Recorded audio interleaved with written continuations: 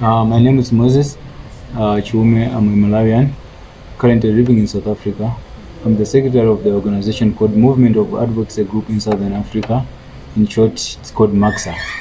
We fight for the rights of migrants, especially Malawians who are living in South Africa. Yes. What challenges exactly do they face? The main challenge, it's a general challenge to each and every migrant who is here in South Africa. It's documentation. That's the major challenge. However, we also face a lot of challenges, especially with the employers. The employers, it seems as if they are exploiting Malawians too much. And does this exploitation have anything to do with them being undocumented, or it also cuts across even those who are documented? It's all about undocumented, because if you are documented, you can't be exploited. And what employment challenges exactly? Is it anything to do with salaries? Salaries and treatment as well. Can you maybe briefly explain? On treatment, we have come across so many employers who are beating up the Malawian workers. If it's not them, then they send the security to beat Malawian workers. Beat them up? How? Yes, with what and why? They beat them up. You find out that most of Malawians now they are becoming clever like before. It seems as if they don't want to work been working under pressure, and also been working overtime, the overtime. So it seems as if now, if I, as an employee, am refusing to work for overtime, then the employer will take matters in his own hands. But according to labor law, I don't think overtime is a must. Yeah. Overtime is not a must. So this is one of the challenges that Malawians are also facing. And in terms of salaries? Yes, in terms of salaries, we've noticed that most Malawians are getting less salaries, yet they are working Sunday to Sunday, and they are even calling themselves that they are even saying that they are working from Sunday to Malawi, meaning that there's no resting time. It's Sunday to Malawi. So you find that the person is working 7 days a week, 6 to 6 or 7 to 7. But the money that is getting is very less, not even a minimum, not even close to minimum wage. Are you at liberty to say how much they earn, and usually which types of jobs do they do? Is it professional jobs or just any other job? Actually, it's kind of mixed.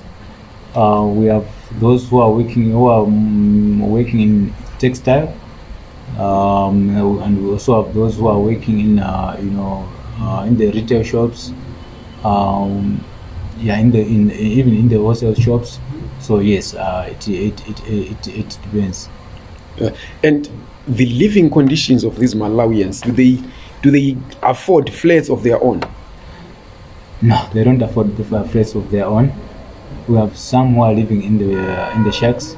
We have some who are living in the flats, but you find that in one flat, a single room flat, or you find maybe there are about 8 or 10 people in a single room. So it's some sort of sharing a room, because of they cannot manage to pay for the whole room, or for one person cannot manage to pay for the whole room. So they tend up to be to be sharing the rooms. And who employs them mostly? We have Chinese, and we have also our African brothers, Ethiopians, Somalians, and also the Pakistans. And is the treatment the same all across board? No, it's not the same. We would say our own African brothers, they treat Malawians better than at least the Chinese. And what do you think is the reason behind that? I'm not sure what is the reason, but I will just give you an example. You find out that maybe a Malawian who's working for an Ethiopian or a Somalian in a tuck shop, they will close him inside the shop. The guy will be staying there. they won't give him that freedom to be going out or to be going around. You'll be sleeping there. You'll be doing everything in the house, and then the employer takes the keys with him, goes to his house. What if something happens in the room, in the shop? The guy, like as I'm talking to you now, sitting with a case that happened in Northern Cape. It happened that the Malawian guy was bent down inside the shop, to death. So up until now, we don't even know where the employer is. And so that's another challenge. Yeah. And obviously there are some intervention measures that you employ as an organization. Can you maybe tell us about those and how successful they've been? Yes, we work with in such kind of cases we work with police, because it's a police case. It's not, we cannot take matters in our hands. We work with the law enforcement agencies and all those authorities.